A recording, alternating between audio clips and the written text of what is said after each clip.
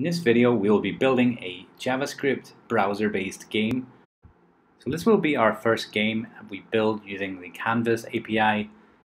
So this video will build upon some of the previous videos that I made using the HTML5 canvas. So in this game, we will be using the images from the classic arcade game Pac-Man. Now this will be a little bit different from Pac-Man. We'll be using the canvas to move our character around. We're trying to avoid the ghosts. And in this case, we'll be trying to stay alive as long as possible. So let's look at some of the code that we've set up here already, just to save us some time. So we are loading our image using JavaScript, and we have this onload event handler, and within it then we have this loop using the set interval. So the set interval will call the update positions method and the update canvas method. So these are two custom methods that we've created underneath. So I've got the images already on the canvas, and you can see here that we're using the draw image method to create those and place those on the canvas. But the values I've input here for these images, we want these values to be dynamic. So the position of these images on the canvas will be changing constantly as we play the game. So before we jump into this, I just want to say that if you enjoyed this video, make sure to give it a like. And let me know in the comments what kind of videos you would like me to create in the future. So looking back at our canvas, we want our controlled character, our player's character, to be able to move up and down on the canvas using the Y coordinates. And the characters that we'll be trying to avoid will be coming from the right and going towards the left of the canvas. So they'll be going on the X axis. So these values here in our draw image is what we'll be changing constantly as the game is played. So the first variable that we're going to introduce here is for the X-axis for our image of Pac-Man. So that's going to be our controlled character. We'll be controlling Pac-Man. And I will also add the Y-axis for our character. So let's go ahead and set up some of these variables to control the position of our graphics on our canvas. So the first one we'll add is the X position. And then we'll add the Y position, so that's for our character. And then we'll add the positions for the ghost as well. So we're going to have two ghosts on the canvas. They're both sharing the same image, but we have got two copies of it moving across the canvas. So we'll call it X position ghost 1. And that will be based on the canvas height. And we're going to times that by a math.random. And the reason for that is that will automatically give us a random position between the very top of the canvas and the very bottom of the canvas. So we don't know where it's going to start anytime we reload this game. So that keeps it a little bit interesting. So this will be position 1 for the X-axis for Ghost 1. And we'll do the same for Ghost 2. So we'll also do the Y-axis for both of these. And I think I've put these in the wrong order actually. Let's move this down to the Y-axis. So the X-axis should be the canvas.width. So that will start just off the canvas. It will be on the right side of the canvas. And once we run our first frame of our animation, that will appear on the canvas. So the ghost will appear at that point. And the Ghost 2, I want to separate it out a little bit. I want it to be further across the canvas. So we can just say the canvas.width again. And this time we can add we can multiply that by like 1.5 possibly. So that will space it out from our first ghost. That will be 1.5 times the canvas. So it will be off the screen, but much further than the first ghost. So it will feel like multiple ghosts are traveling across the screen at once. So we'll constantly be having a different ghost in a different position. So let's go and take these values and plug them in now. So go back to our draw image for the ghost, and we'll just add the positioning for X and Y coordinates. And we can just keep the last two values as they are. We don't need to change the height and width of our images. We're just going to change the X and Y coordinates each time. So these can all be just left as they are. And now if we reload the page, you'll see that we don't have the ghosts on the screen at all. So they are placed off the canvas to the right. And we need the first animation frame to happen in order to see our first ghost. So let's use the update positions method now, and we'll update the values of our x coordinates for the ghosts. So our method is getting called 30 times per second. So each time this gets called, we want to deduct the left position of the ghost. So the x-axis, we want to get less and less each time. And you can see now when we run the script that the graphic is moving over and over again, but our canvas still looks very cluttered right now because now we have hundreds of the same image stretched across the canvas. So in order to fix this, we can use the clear rectangle method. So that's part of the Canvas API. So this will just allow us to reset the whole canvas. So I'm gonna do it from very top left, and we'll do it the full width and height. And that allows us here, once we reload the page, it allows us to see the movement of the image without seeing a trail of graphics behind it. So it looks much cleaner, means that we can continue with animating our graphics now. So we'll go back and look at the position of Ghost 1. So what we want to do now is, if this ghost goes too far off the canvas, so if it goes to 0 on the x coordinates, then we want to reset the positioning of that ghost back to where it started at. So in this case, we want to reset it to canvas.width, and that way it will just look like the ghost is continually going from right to left. Now the difference this time is that we want to change the y coordinates. And the reason for this is that we want the ghost to appear in a different position every time. So it will look like it is multiple ghosts coming from the right side of the canvas rather than just the same one over and over again. So let's copy this code, and we will do the same thing for Ghost 2. And you can probably write a more elegant solution than this that doesn't have to repeat itself in such a way, but we're just trying to put something together really quickly to show how this might work. And once I reload the page, the positions aren't being reset, so I'm going to debug this. So let's write a console log just to see the positioning of the x-axis for our Ghost 1.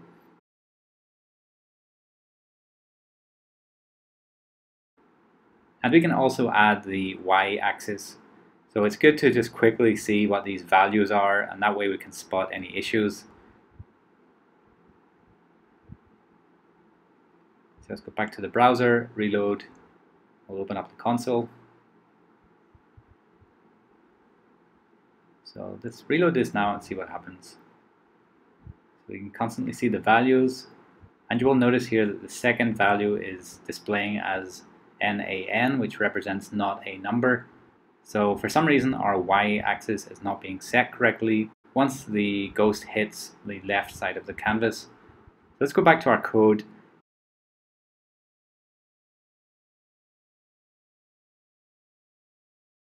And you notice here that we have missed something on the math.random. We forgot to include a parenthesis at the end of it. So let's try this in the browser again. And this time it is working, so we can see that the positioning is constantly changing. And that is just on a loop, so these images will keep coming over and over and over again.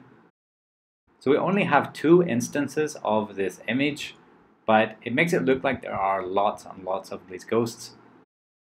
So let's clean this up by removing our console log. And now what I want to do is allow the user to move our Pac-Man character.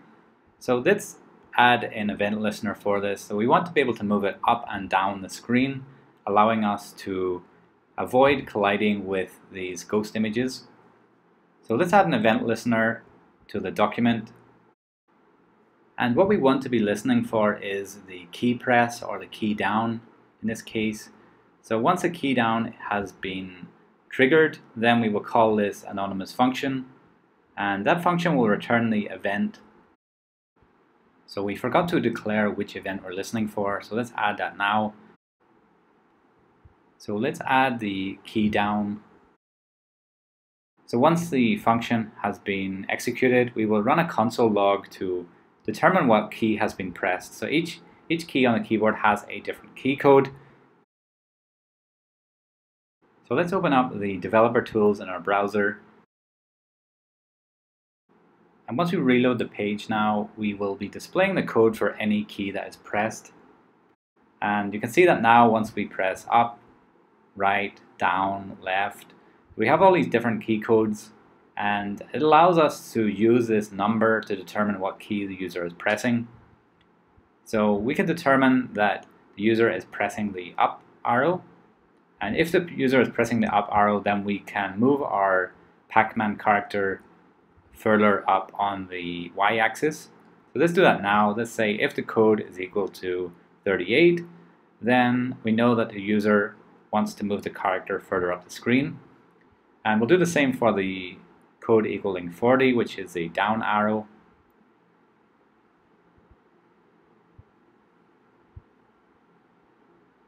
So I'll just add a comment here just to make it very obvious what we are listening for. So the value that we want to change is the y position Pac-Man variable. And we're going to minus equal to, I think we can do 10 pixels for this, just the same as the movement on the x-axis. And then if they press the down key, they will increase the y position by 10 pixels. So that allows us to move up and down in the same position. So you can see that working now on our browser, up, down. But the weird thing is happening here is that there is also browser-based behavior based on the keys. So if we press the up and down keys, it can also move the scroll bar. So in order to rectify that, we can prevent the default action based on these two keys. So you could do this for all keys that are pressed, but if the user wants to reload the page, that may cause some issues. So we're only going to prevent the default action if they press one of these two keys.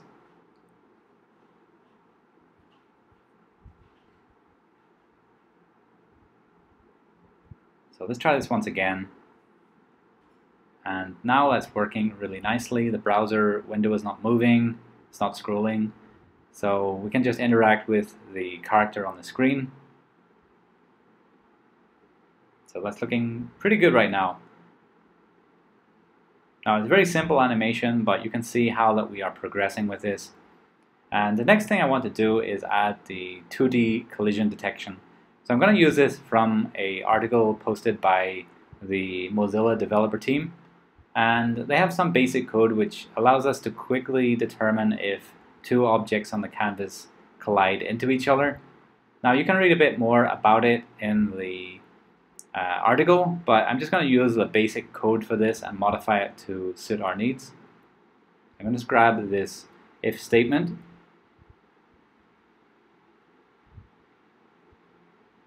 So all we will need to do for this is just to update the values.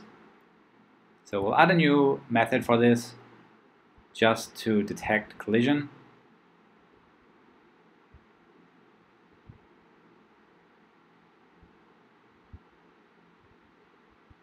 And we'll assign that to a variable. So this method will return a true or a false value. And using that variable, then we can determine if the collision has occurred. So using the value returned, then we can decide if a collision has occurred, then we can do something based on that. So we can stop the game, or we can deduct a life of the user, or there's many different ways we can handle that, but we just want to detect if the user crashes into one of the ghosts. So let's create this method and return the value. So I'm going to paste in this code, and then we will replace the values with our own variable names. So our first rectangle in this case will be our character, which is our X position Pac-Man. So instead of rectangle1.x, let's just replace each of these values.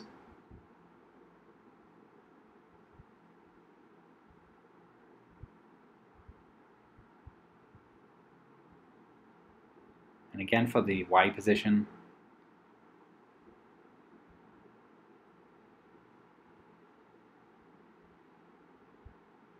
And for our rectangle 2, that's going to be our ghost 1. Let's copy this one and paste it in.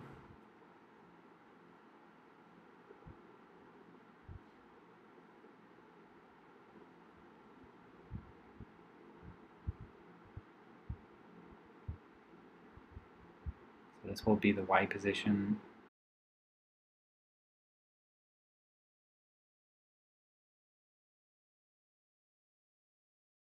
And for these width and height values, we can just set that to 30 because all of our images are set to 30 pixels for both the width and the height. So within this conditional statement, then we want to simply return true.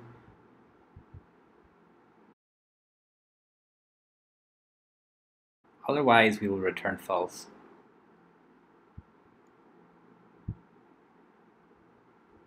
So let's try this out in the browser. So we can see that our first collision detected has been logged to the console. And every time that hits, you will notice that that number goes up. So it's like 5 times it gets called every time there is a collision. The reason for that is that it counts it on every single square that the character is moving. So there will be 4 or 5 times where this method gets called and both characters, the ghost and the Pac-man, are on top of each other in this case. So that console log gets logged multiple times for each collision. But you will notice that it only happens right now on one ghost. So we will need to update that based on the second ghost also. So I'm going to copy and paste the same code again and replace the values. So first let's add another else if statement. And you can definitely improve this code. So I'm not going to say that this is the best code ever, but we're just keeping it really simple here. I think the easiest way to make this code more efficient would be to pass in a parameter. And that parameter would take the value of either the ghost 1 or ghost 2 positions. So we really don't need to be writing this twice, but I'm just trying to keep things really simple here. I'm just quickly replacing these values with ghost 2. So this means that any ghost that comes across our canvas, we will detect collision with them at this point. So even though the position is constantly changing from the left of the canvas back to the right of the canvas, we will constantly be detecting any collisions. So that allows us to handle the game dynamics a little bit better. So now if we collide, we can do something like pause the game or stop the game. So you can see here that the collision detected log is being run over and over again every time we hit one of these characters. So what we want to do is remove this console log, and we really want to break out of this loop. We can try that, but that's not really what we need to be doing here. So what we need to do here is clear the interval. So we have this set interval that runs the loop over and over again. So we can clear that interval, and that will allow us to pause the game. So the animation will stop on the canvas. And to do that, we need to name the interval. So let's set a variable, and we will assign it this set interval. So we'll call this game loop. And that allows us to pass the variable name into the clear interval, and this will end our game. So let's try and see how that works. So as soon as we collide, the game is frozen, and that is because the loop has been broken.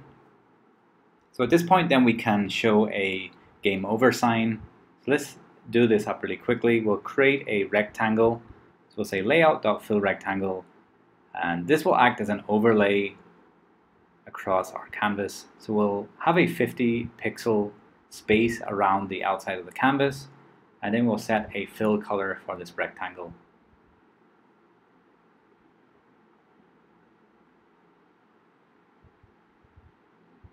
So we'll give it a gray color,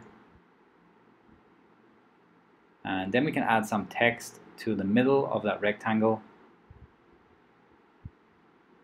So the text will just say game over, and I will try to align this quite close to the center of the canvas. So our canvas is 500 pixels wide, so we'll set this to 230 in both directions. And we forgot to set the color for this game over text. So it's probably being displayed in this gray color right now, so we're not seeing it. So let's try to change this, make this black. And we can also set the font here, so let's change this while we're here. So we can set this to a 30 pixels Arial font. So that should be quite big on the screen. So let's try to hit one of these guys. Okay, so that's kind of working. The layout's a bit messed up, but we can align that a little bit better on the screen. Change the positioning for our text, and we'll change the y-axis too.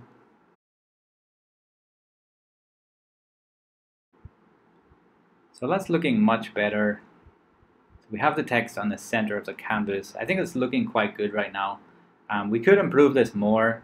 So one thing we can do is add a score at the top right of the page, top right of the canvas. So that score can be continually going up. So that score would be based on how long you can stay alive in this game without colliding into any of these ghosts. So let's do that right now. Let's create a score variable at the top. We'll call that points, and we'll start with 0 points, and then within our loop we want to be increasing those points. I'm just trying to find the right place to include this. I think we could drop it in here with the update positions.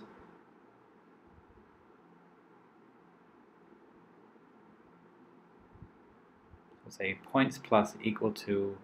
Now the number we assign here is important because we have to remember that this loop will be running 30 times every second. So if we have a number like 5 or 10, the points are going to go up really quickly. So I'm going to set this to 1 point. So every second that will be about 30 points. So then let's add a text to the top right of our canvas.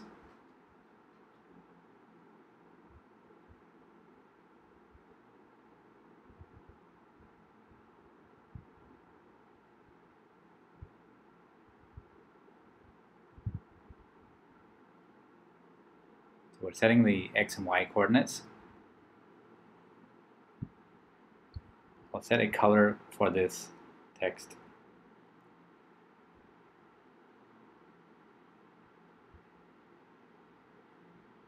We'll assign a font size.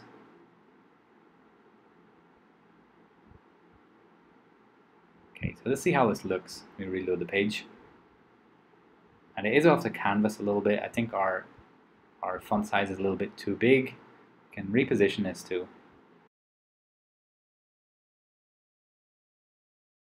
We can play around with these positionings on the canvas.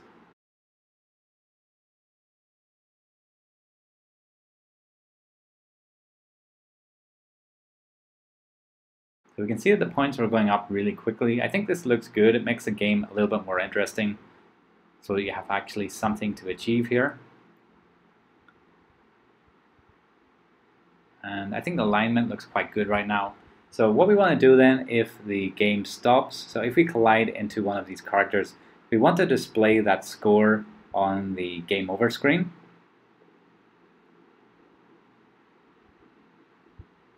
So we can see our score is going up, but once we crash into one of these characters, it doesn't really tell us anything more about the score.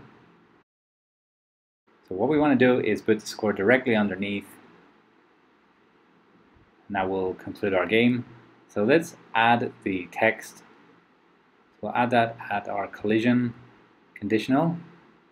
So the text will be best score, and we'll pass the score value.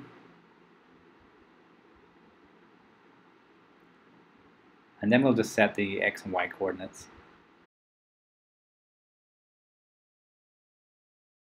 So again, we're just going to set the font color and the size.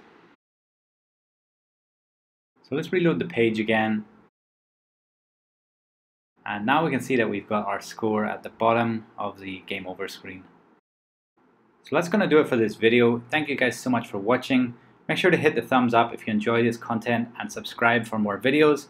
And I will see you all in the next one.